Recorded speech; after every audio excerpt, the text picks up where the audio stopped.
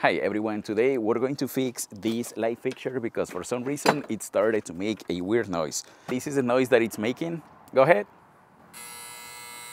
Can you hear? Turn it off. This problem could be a few things. The first one, it could be your switch. The other one, it could be the wiring, but the majority of the cases is the photocell. So in this case, we're going to remove the light fixture to see if that is the problem. These light fixtures are super basic. We have 3 cables, the black one, which is the hot wire, white one, neutral, and we have the ground cable, which is the copper wire. Now, to troubleshoot and make sure the problem is the photocell, I went ahead and turned on the switch for this light fixture, and if I cover the photocell, I can hear the noise coming from the photocell. So in this case, the problem is the photocell. So I'm gonna go ahead and replace it. Here we have the light fixture, and this is the photocell. The photocell has 3 cables. We need to remove the zip tie to be able to disconnect them. And here we have it. We need to go to Home Depot to try to match another photocell similar to this. So let's go. Here we have it. This is the one that I need. It's only $13.98. Your case, your photocell might be different, but in this case, this is the one that I need.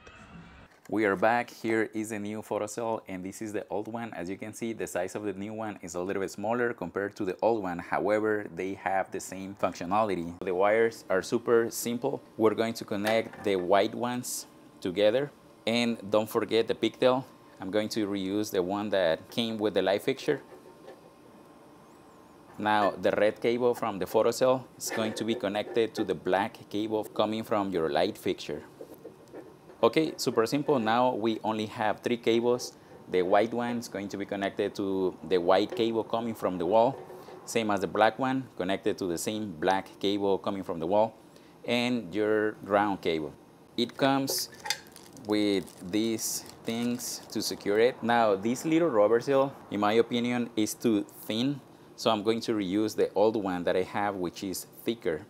This one is going to be on the exterior. Your photocell goes in the hole, then your rubber seal. The function of the rubber seal is to make it waterproof so the water doesn't go inside of your light fixture. And lastly, this little guy.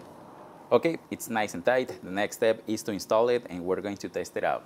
It's already dark, so it's perfect because we're gonna be able to test it, no problems. Okay, it looks nice and level. Now, the moment of the truth, I'm going to test it. I'm going to turn on the switch. And there you have it. Now our light fixture is working and it's not making any noise. I'm about to test it. I have a flashlight right here. Let's pretend that it's daylight. There you go. It turns off. It will take a few seconds and then it will turn back on. There you go. Perfect. If you have a light fixture that is making a weird noise, the problem could be your photocell. If you replace it, you will fix the problem. If you made it to the end of this video, thanks for watching, and I'll see you on the next one.